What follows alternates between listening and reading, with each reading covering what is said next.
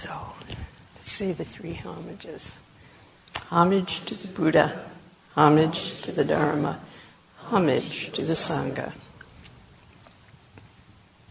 I thought I would say a word about last evening. Now, it might have been me, but I could have sworn I heard chainsaws at about 3 in the morning. Did anybody hear any chainsaws? You did? Oh, racing on the freeway. Well, maybe that's what it was. Yeah. We have a neighbor across from the Lotus House who's recently, I guess, felled some trees. Or anyway, there's a lot of wood in his yard, and so they've been doing a lot of chainsawing. And I could have sworn I heard the chainsaw at about 3 in the morning. Of course, I was already up, so it didn't matter. But I wondered about the neighbors, you know. And then I began to wonder if I was just maybe going to see myself walking up the road to his house. And, you know, just like I had mentioned about doing that in Berkeley with this fellow and the music and all. And so by that time I was wide awake. And anyway, whatever that noise was had stopped. So I figured if it was a chainsaw, then maybe one of his closer neighbors might have contacted him. So... Anyway, I was awake by then, and I got up, and I was, I was reflecting on the Dharma discussion yesterday afternoon, and also just looking at some notes that I had made for the talk, and I had an interesting recollection come up. There I was in the middle of the night, trying to get my mind active, and I remembered back when I was in college, and I used to be a night before the test, do one of those all-nighters, and I would always be cramming at the last minute. And I did it for years. There was no way that I could break myself of that habit. And I knew how ridiculous it was because, you just feel your mind full of all this information. And then after the test, it's gone. It's completely gone. And you never see it again, And the whole thing kind of came to a head one night when my roommate and I had taken a class together. It was an art history class. So what it involved was looking at photographs of various art objects and pictures and like. It was quite a wonderful class, really. But what you had to do is, you would look at these things and then you had to remember what they were. And then on the test you had to give the name of what it was and the date and the style and all of this. So we were up, I was prepared to do an all-nighter. My roommate, we were working together showing one another pictures and, she would say what they were and then she'd show me one, etc. Anyway, she bowed out at about 1 o'clock in the morning and she got a C on the test. I stayed up for another couple of hours and I got a B. And I thought, isn't this something, really? Isn't this something? This is so goofy. And so I thought of that in terms of, this is how I interpreted my training about learning how to use my mind. I mean, this is how I got through classes. I am embarrassed to say, but there you are, And so I was thinking, this is kind of the frame of mind that I came to the Dharma with, right? So when we approach the Dharma, if we are coming to it with however we were trained in our educational process, whatever that is, we have to let go of that, don't we? We have to let go of it. We are not seeking information. We're not going to be tested. It's a whole other thing. But it is one of those impediments, and we have to really be compassionate toward ourselves. in just recognizing that habit of thought, that habitual way of approaching things that we were trained and encouraged. Now, things are loosening up, as I understand it, a bit in the educational system. And, various other kinds of things are being brought in, mindfulness, meditation, and all, we're experimenting with some other things. So when you think about it, when we find ways that might work better, then we try them. Back then, that's what we were doing. And so it was an interesting contemplation.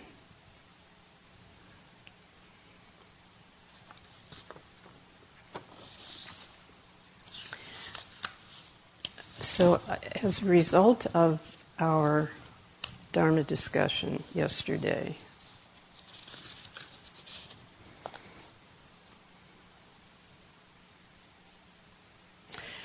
I found this lovely bit by Thich Nhat Hanh called Engaged Buddhism, and I just wanted to read you a little bit of it, and then I'm going to leave it in the Vimalakirti Hall coffee table there if anybody would like to read the whole article.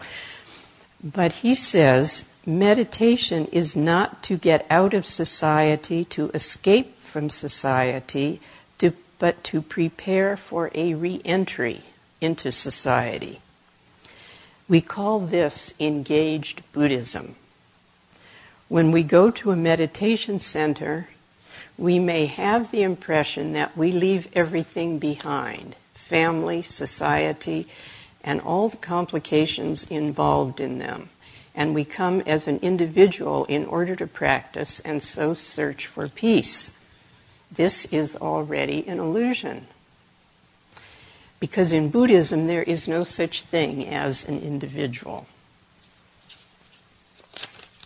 And then later on he says, how do you expect to leave everything behind when you enter a meditation center? The kind of suffering that you carry in your heart, that is society itself. You bring that with you. You bring society with you. When you meditate, it is not just for yourself. You do it for the whole society. You seek solutions to your own problems, not only for yourself, but for all of us.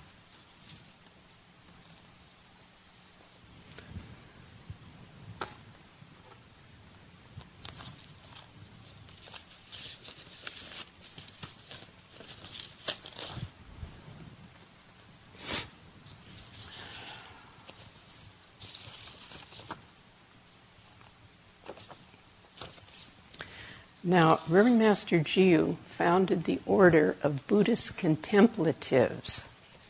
She was a contemplative. We are a contemplative order.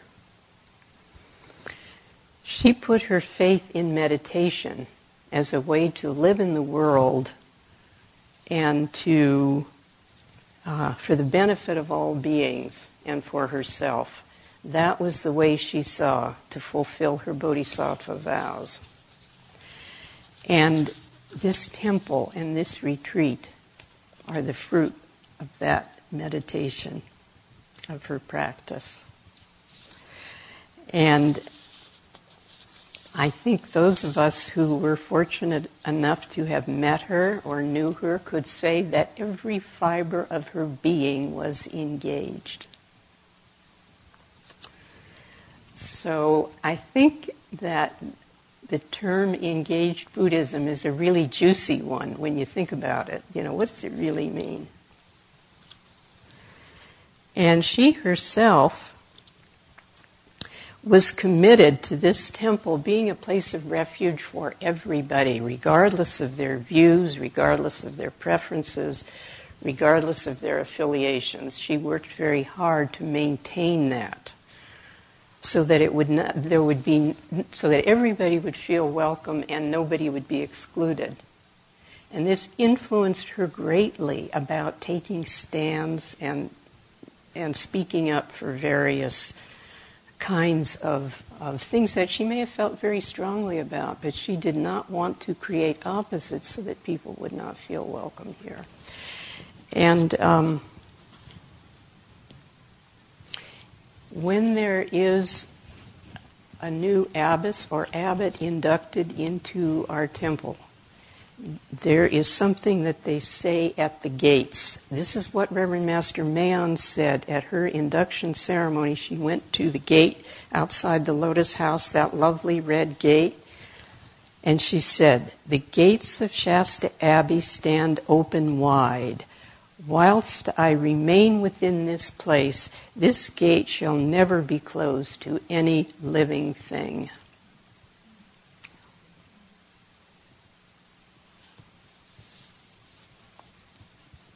And she often will repeat that if we start getting kicky.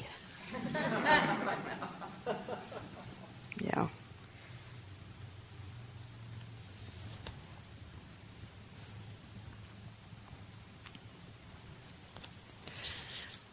And Reverend Master Jiyu encouraged Sangha members to feel free to do what their conscience guided them to do. And her role was to point them to the precepts for guidance. So the attitude of mind with which people approached whatever they were going to do was the place that she could offer some help and guidance.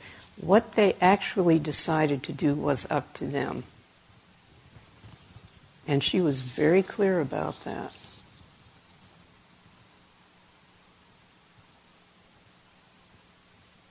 I once asked her about something, and she said, "Well, if it were me, I would probably do such and such." She said, "But it isn't me." She said, "And I don't need to take the consequences for it." So she was pointing me to what I needed to be aware of and reminding me that I was going to take the consequences for my choices. And that's what she always did. This business of taking the consequences for our choices, this is one of the things that got left out in the getting the grade. I mean that quite seriously. That was a vital piece of our education, which I don't remember. I mean, it could have been me, truly, the state that I was in back in those years. It's really interesting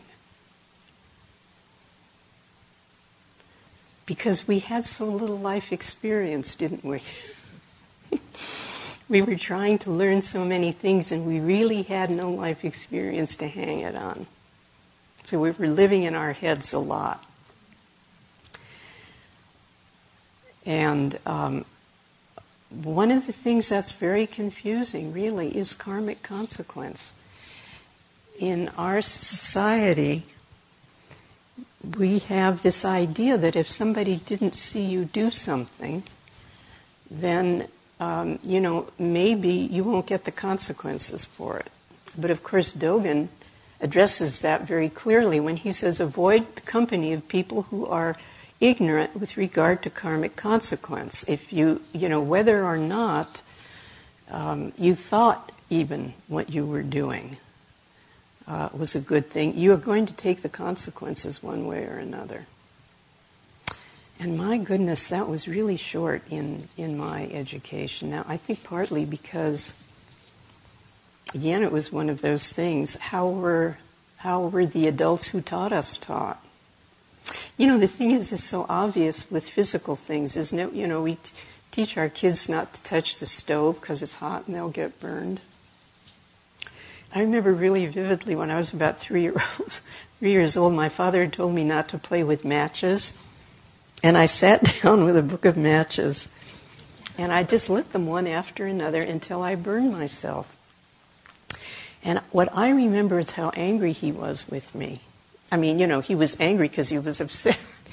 How that is. He was upset because I had hurt myself. But I vividly remember that whole incident, and that's how I learned to be careful with matches. And so we're real clear about that with our kids and their physical danger. But I think we're much less clear on the spiritual side. Yeah. So again, I think we have to be really compassionate toward ourselves and toward our parents, teachers, we're learning, aren't we? We are really learning. This is what is going on now. When we see the results of our environment, we are seeing the consequences of our actions that we have been ignoring for, hundreds of years, and more recently, really ignoring. So,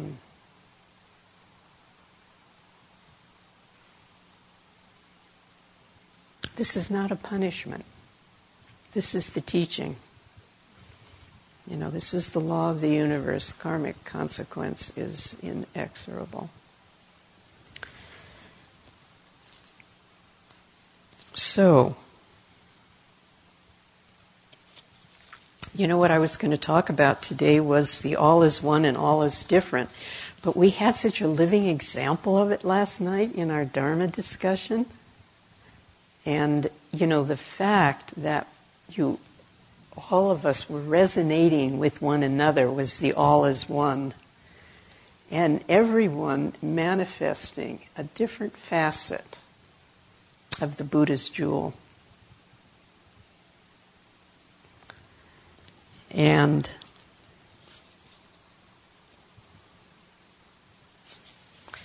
that, to me, is the offering of lay training. To take that wisdom and that compassion back to your circumstances and to offer that to light up whatever corner of the world you are in. I mean, you're already doing it. That's how you could talk about it. But what I want to say is to not underestimate for a moment the power of that, the merit of that. It is beyond anything that you can imagine. Dogen wrote about this in Volume 2 of The Roar of the Tigers in this chapter on the deeper meaning of the precepts. If you have not read that chapter, I strongly recommend that you read it. Reverend Master Jiu's commentary on Dogen's teaching, I'm going to share some of it with you because I think it will reinforce a lot of what you all said yesterday and perhaps clarify some things and probably raise more questions than it can answer because, there's no answer. There's no easy answer. And perhaps no answer to a lot of these questions. There is our aspiration and our best intention. So this is chapter 9, and it's called Shoaku Makusa, refrain from all evil whatsoever. So the first precept, cease from evil. Boy, this is particularly relevant, isn't it? Given what's going on in the world, and of course also always in our own personal world, there really isn't any difference as we were looking at yesterday. But, with all of that, we often hear people say, we're overwhelmed and we're despairing by the conditions, the state of the world, and we wonder, what is it that we can do? What will help? And what Dogen is pointing out and what Reverend Master Ji was underlining is, regardless of whether or not we can see tangible results or what we had in mind, there is something greater, infinitely greater, that is at work here. And this is what Dogen and Reverend Master Ji are pointing to. And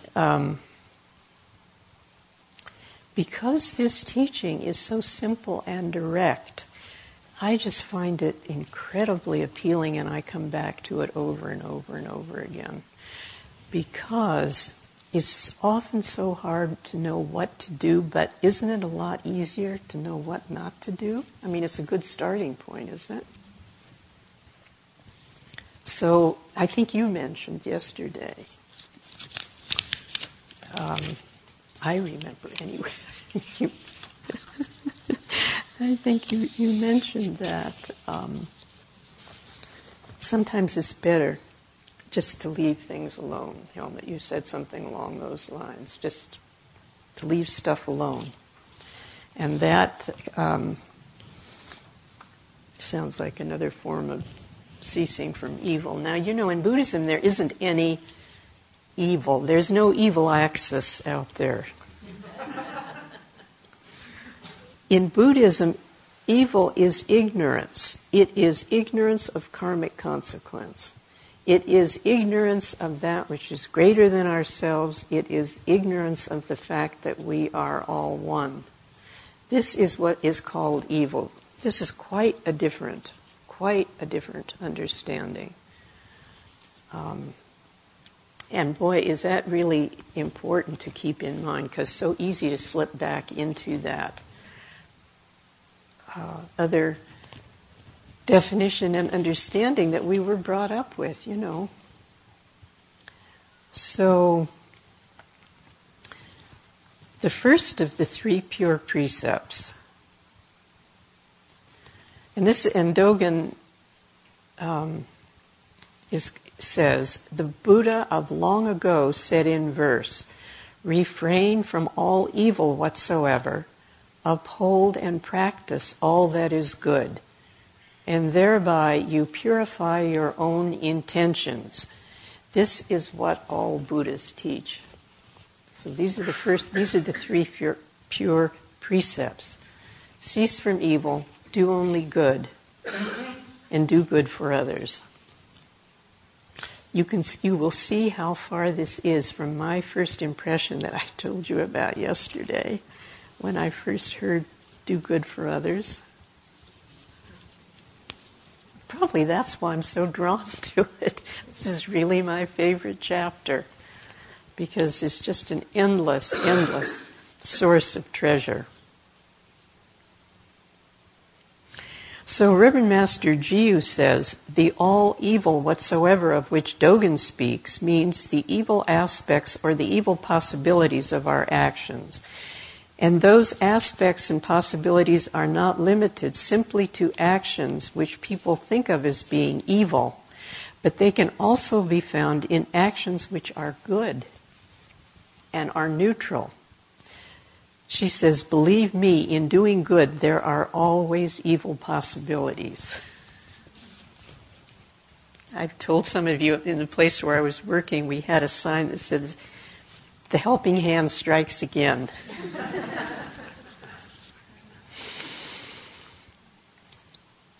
And then she goes on to say, and yet each action will have its own particular form and circumstance. Thus, that which may appear evil at one time may appear good at another.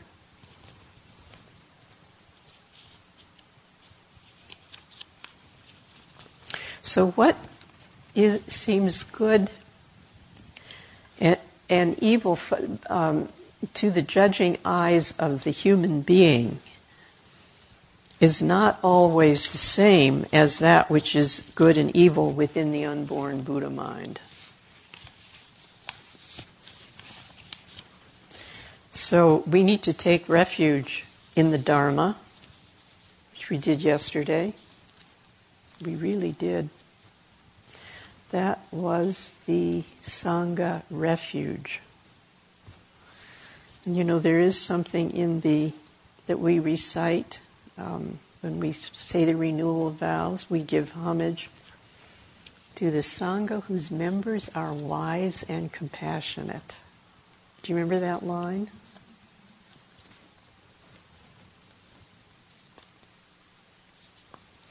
When people turn themselves around upon hearing supreme enlightenment being talked about, they will wish to refrain from all evil whatsoever. It's interesting. Dogen talks in a bit more detail how people can come to the Dharma because of wanting enlightenment, and then something shifts. And the intention to refrain from all evil whatsoever.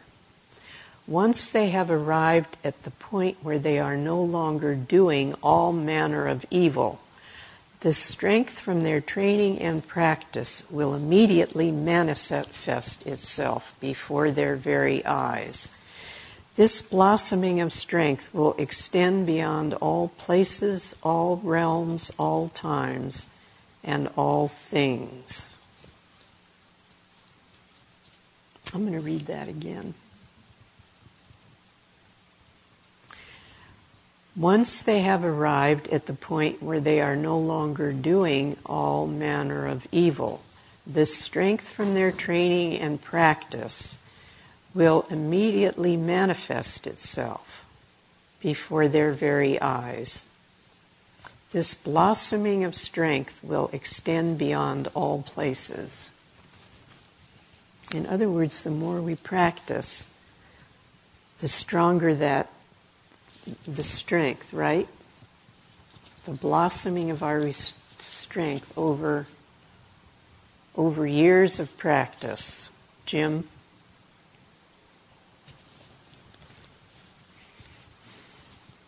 I'm responding to a comment that someone made yesterday.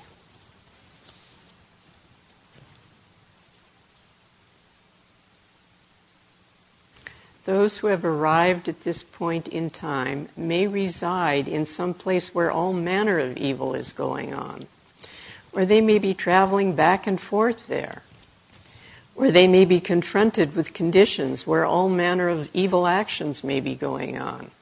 Yet they do not perform evil actions themselves because they are clearly manifesting the strength from their self-restraint.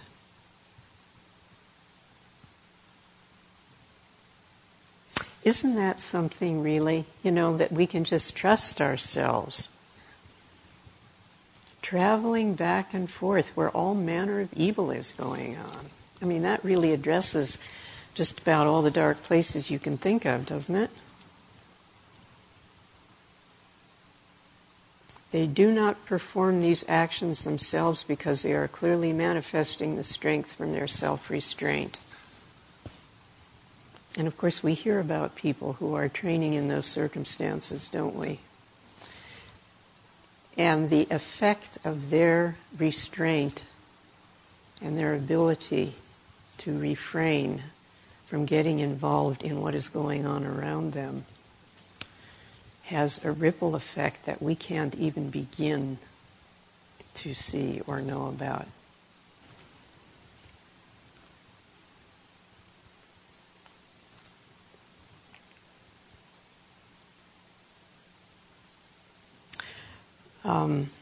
So, Reverend Master Jiu says, we should know that it is our pure intent, our constant attempt to refrain from evil, which is the greatest of all training. As I have said many times, one cannot have a great understanding of the truth until one has rooted out the attachments. And this is actualized by the constant attempt to cease from evil, the will to cease from evil. And then she goes on to say, in the passage above, you'll note that Dogen speaks of self-restraint. He does not speak of attempting to destroy or defeat evil.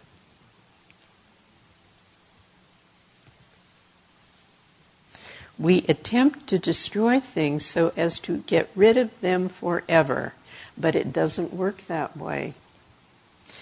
We need to be able to learn to live with them.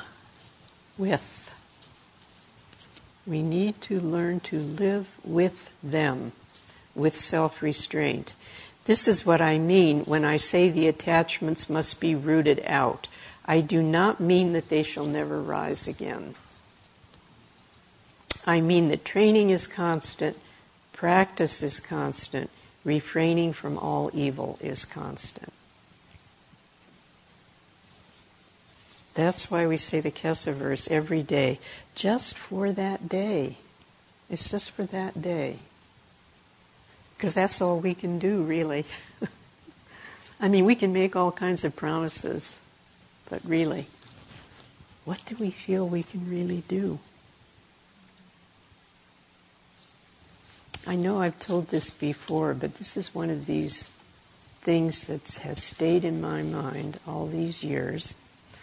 Someone said to Reverend Master Jiyu at a talk, I want to give up smoking for the rest of my life. I don't ever want to have a cigarette again. Do you have any advice for me? And she said, well, can you go the next 5 minutes without a cigarette? And she said, then, after that, can you go the next 5 minutes? And that's the way we do it. I mean, here we are, monks in the monastery. We take this vow of precepts every day. Every day we do it. And Master Mann reminds us, this is the most important thing we're going to say all day. Let's say it loudly and together. This is the most important thing we're going to say. Actually, it's the first thing we say. Isn't that good?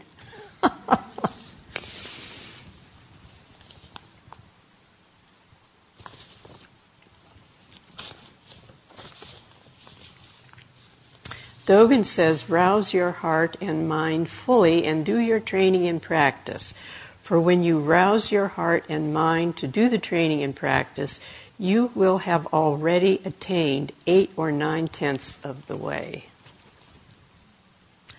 The aspiration, the effort.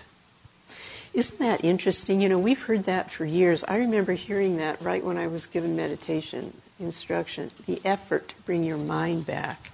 But nobody wants to believe that. Because we want it to be something else. We're looking at something else.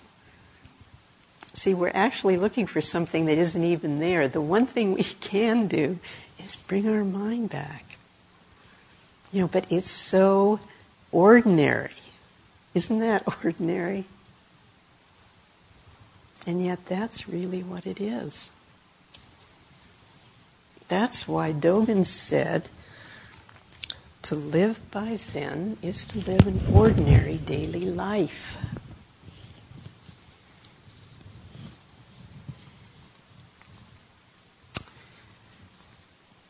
So then Dogen goes on to say, before you know it, you will have refraining always in the back of your mind. And Reverend Master Jiyu says, this is a wonderful thing. The great majority of refraining arises naturally when one rouses one's heart and mind and simply does the practice. We also make use of our wise discernment and we learn from our karma. These two should be understood as rousing our heart and mind fully. How many times have we been told, just do the practice? You know, you can bring all kinds of problems and difficulties to spiritual counseling. What you'll hear is just sit still and just do the practice, you know.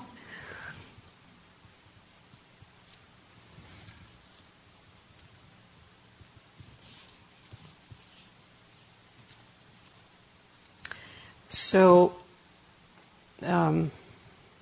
Reverend Master Jiyu says, with this understanding, refrain from evil, we're now ready to hear about the second pure precept, do only good. Uphold and practice all that is good.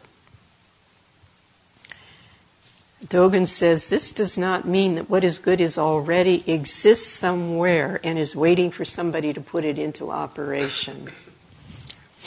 Isn't that an interesting way of putting it?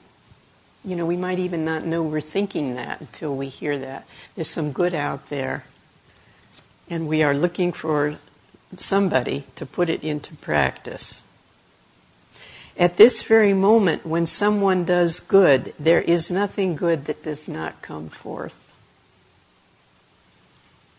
Although the myriad expressions of goodness are without an outer form. Sorry.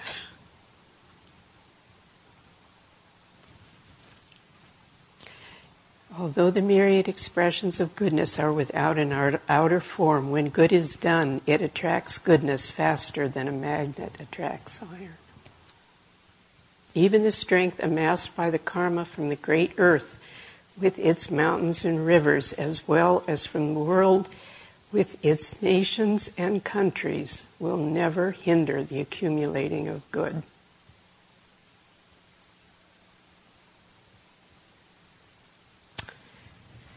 There is something bigger that is holding all of us.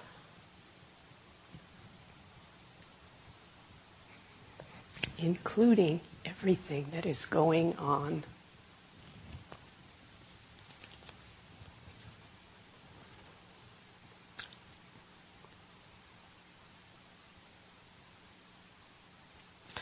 Even so, what is good depends on what world you are talking about, for it will not always be perceived as being the same thing, since people consider what is good from their own perspective. All right, we are looking with the eyes of the Buddha. That is what Dogen is holding out to us. This is what it looks like. As far as we can tell, as far as he can, this is what he's pointing to, you know. Who knows really what it looks like? This is as close as we can get. It's close enough for me. This is the reason why Dogen says to purify the heart is the very same as to refrain from evil. The refraining itself is the purification. So don't worry about how to purify your heart. Just refrain from evil. That purification will happen automatically as a result of refraining and of meditation. We don't have to worry about the analysis of how or why. Just refrain from that which is not to be done. So then Reverend Master Jiyu goes on to say, as with things not to be done, there is simply that which is good to do. And the power of doing this good cannot be overemphasized. As with evil, what is perceived as being good will vary according to the social structure of the time and the political situation. For example, what the monks of one monastery may do is sometimes thought of as good by one person and not good by another. Some Buddhist religious orders go out and engage in political or social demonstrations. By some people, this will seem to be good. By others, it will not be. As with evil, no act is good in an eternal and unmoving way, in the sense that it is so viewed by a God, for the unborn is and neither judges nor views. There is simply the essence of that which is good to do. The intent to do good, like the intent to refrain from evil, is an important part of this. Furthermore, the principle of doing good can run contrary to some of the prevailing theories of morality and law in a given country. At the same time, Buddhism has always taught respect for the laws of the land. If we perceive that a law operates against what is good, we work within the system to change the law, not to have a riot. The truth can be voiced in all times and at all places. Just its manner and form are different according to circumstances. Recognizing what is not to be done, recognizing what is good to do, and intending to do the good, we then act within the best of our ability. We may be wrong, but the unborn does not hold this against us. So I encourage you to read the rest of it. One of the things that has always made me very sad, and that I have heard often from people, and understandably so, is people will say, gee, it's easy for all of you. You live here in a monastery. Everybody here is of like mind. Nobody out there is keeping the precepts. How do you train out there with all of that stuff going on?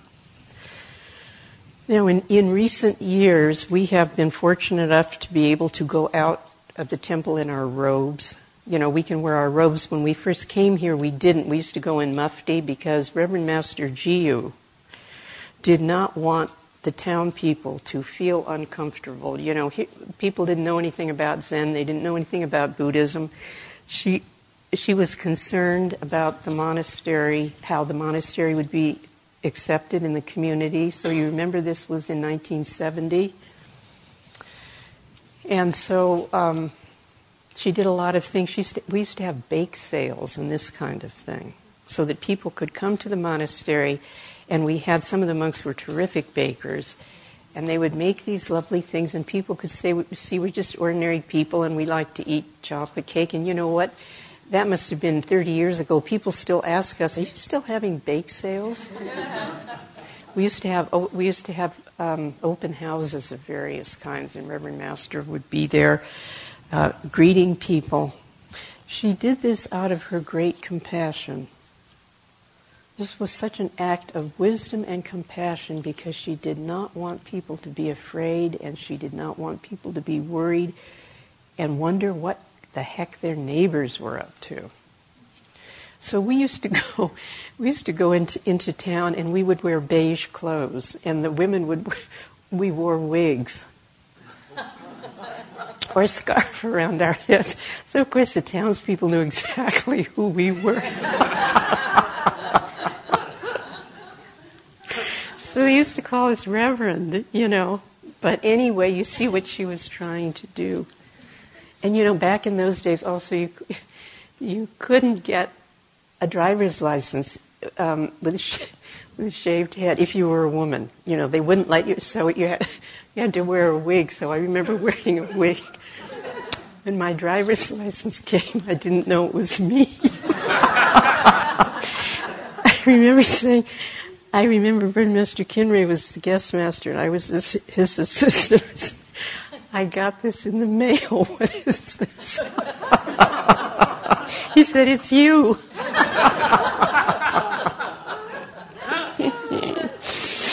Anyway, that chapter is behind us. And it is a wonderful thing going out in our robes. People come and ask us about the Dharma. And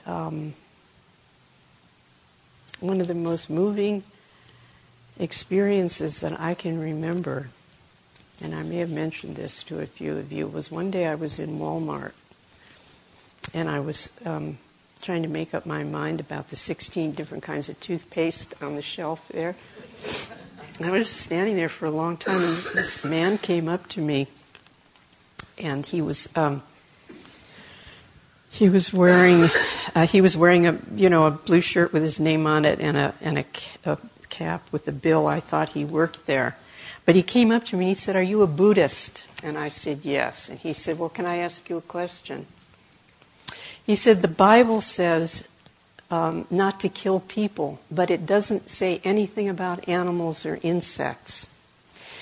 He said, "What about killing mosquitoes that have malaria that are attacking children in Africa? What about that?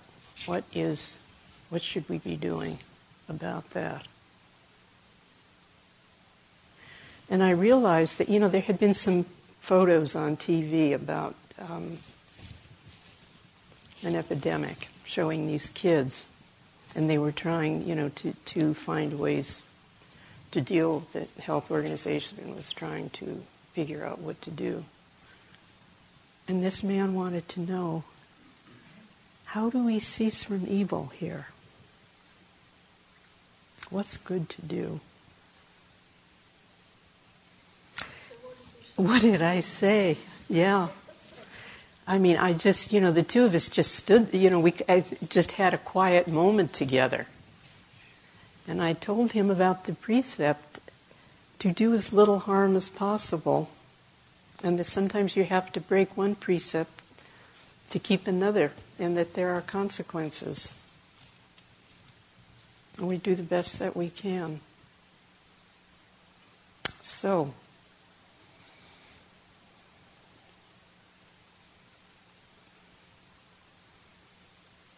this is what we were talking about the other day when we respond to people. It's Buddha nature. Then there's that response. Because we are all connected in this very deep and profound way that periodically we have a chance to remind ourselves about.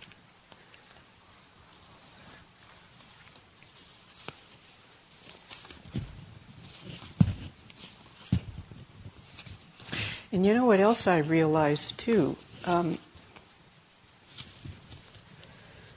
I'm having a real struggle with the internet and all this electronic stuff that is going on. And I realized at the same time that because of this kind of communication, people can see all over the world where there is suffering and can respond in this incredible way that people do when there is some kind of disaster in some part of the country, the world. This is outpouring of help. And I begin to see, those 1,000 arms of Avalokiteshvara. One of them's got a TV in her hand, and the other one's got the internet.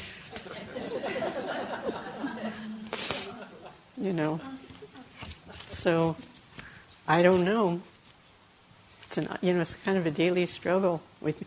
How many of you had a chance to go to the Avalokiteshvara ceremony this morning? Lovely. Are there more of you that would like to go that didn't get a chance? 1, 2, 3, 4, 5. We might be able to do it again. Let me see if that. Oh, Reverend Helen, that's perfect. That's just perfect. What time did we decide? Does anybody? 5. Yeah.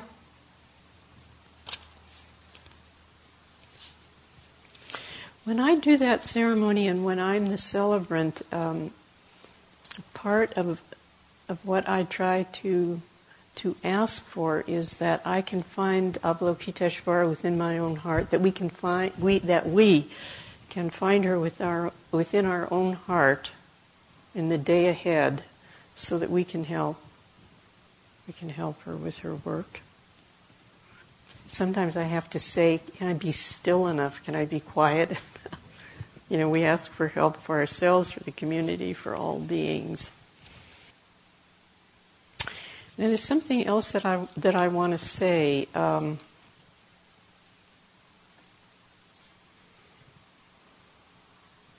About turning the stream of compassion within. Reverend Master Jiu used to talk about this all the time. And I always thought, boy, doesn't that sound terrific? What in the world is this, and how do you do it? And I think one of the things that we can start with is just listen to the way we talk to ourselves.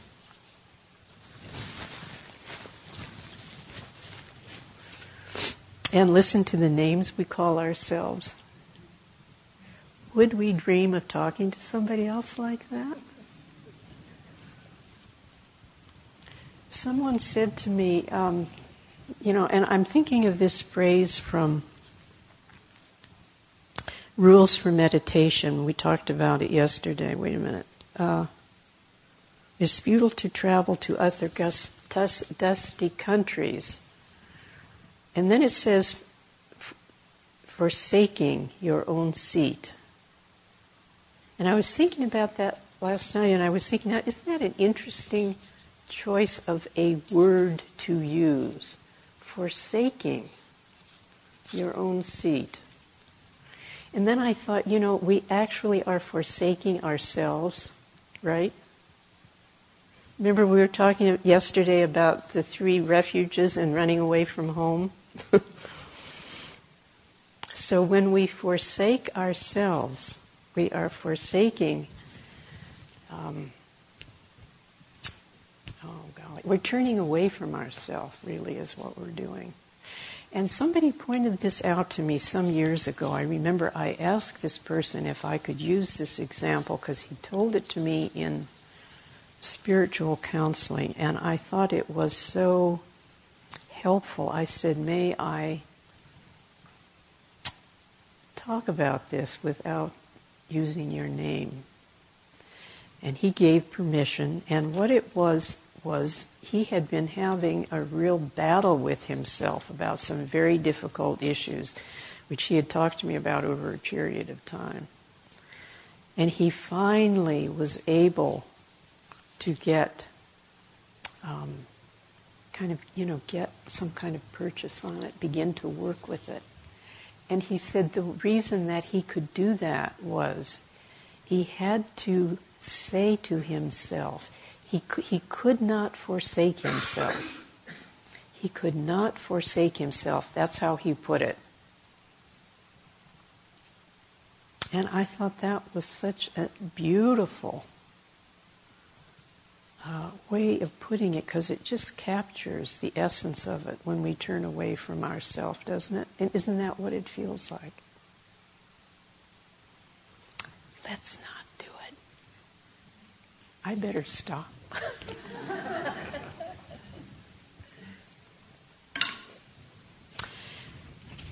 We're going to get together at 4 o'clock for a discussion, and one of the things that I think would be really good to talk about is something that a number of you have mentioned.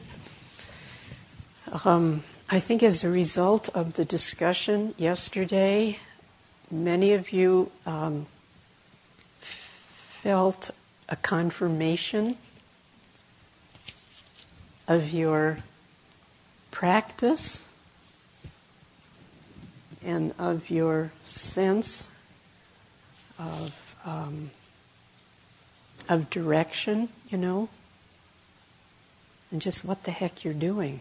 It seemed like it was a real confirmation. And a number of you said, boy, is it easy to forget that. When you come back here, it's a way of renewing your commitment. And actually, yes, that's what we're doing, We're taking refuge again. It is so easy to lose sight of that.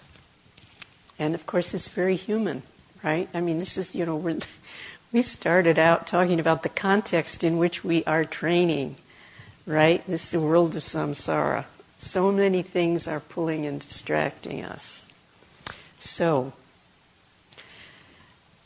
let's talk this afternoon about how to remember.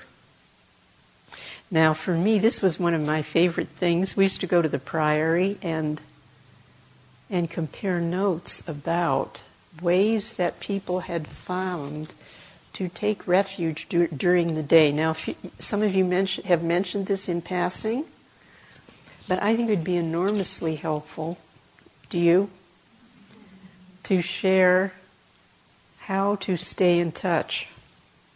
How to stay in touch with the source throughout the day. So why don't we do that, and anything else that you would like to talk about? Okay? And we'll get together at 4. Thank you.